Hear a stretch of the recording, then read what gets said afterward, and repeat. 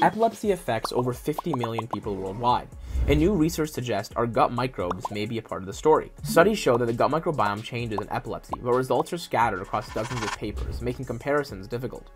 That's why we built SeizureBiomeDB, the first open-access database unifying all gut microbiome alterations in epilepsy. Curated from over 80 human, pediatric, and animal studies, it links microbial shifts to seizure types and treatments. Built with React, Express, and PostgreSQL, it securely organizes over 240 microbial taxa and 26 metabolites, all connected to trusted sources like NCBI and Backdrive. Researchers can search by epilepsy type, age group, or treatment and instantly visualize patterns through heat maps and bar charts. SeizureBiomeDB ultimately bridges clinical and mechanistic studies, connecting the brain and the gut through open science. You can explore it at SeizureBiomeDB.ca, connecting the gut and the brain one study at a time.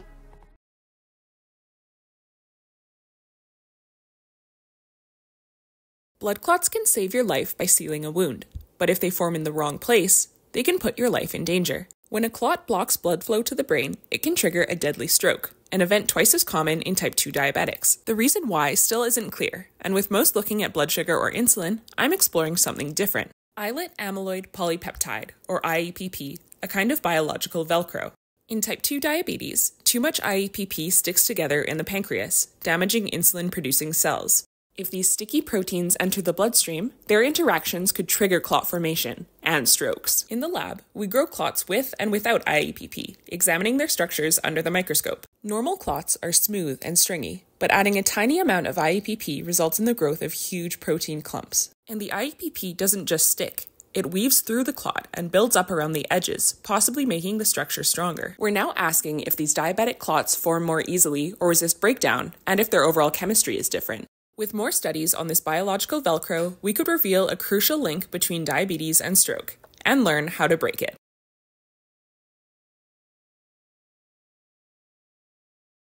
There's a lack of accessible tools for scientists. Commercial softwares are often expensive, while open source options tend to be difficult to use and unreliable.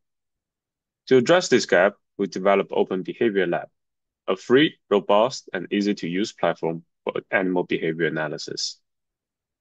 The core of our platform is a novel self-supervised learning-based tracking algorithm, which enables more robust tracking without requiring manual annotation of data.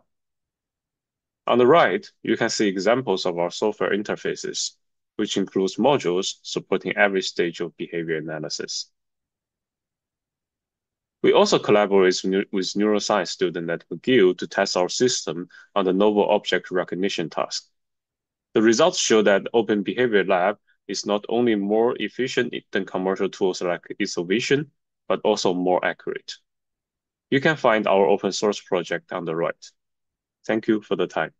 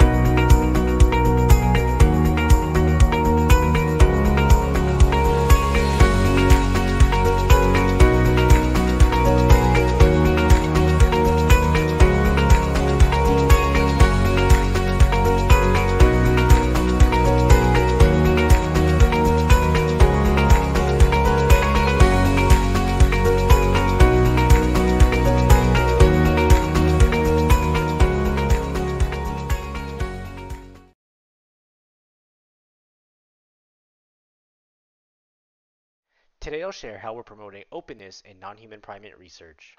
Of 1,000 therapies, 30 pass phase 1, 2 pass phase 2, and only 1 passes all clinical trials. Bridging research gaps between species can help here. By using marmosets and treating them like patients, we can aid in translation. We use an automated touchscreen system for training and testing where marmosets work at their own pace. This gives us data on their daily activities, showing when they like to work, which subjects work together, and who likes to hog the system. We also do non-invasive brain imaging, Monkeys are trained in a mock environment leading up to scans, and when they meet predefined requirements and aren't stressed, we bring them to the scanner. We print helmets to fit the monkeys by transforming their CT data into a 3D printable model. This system produces images like the ones you see here. We've published a paper on the MRI coil in open access. Pipelines, data, and designs are hosted on the Marmoset Brain Connectome website under Creative Commons licenses. Thank you for your time. Please enjoy the rest of the symposium.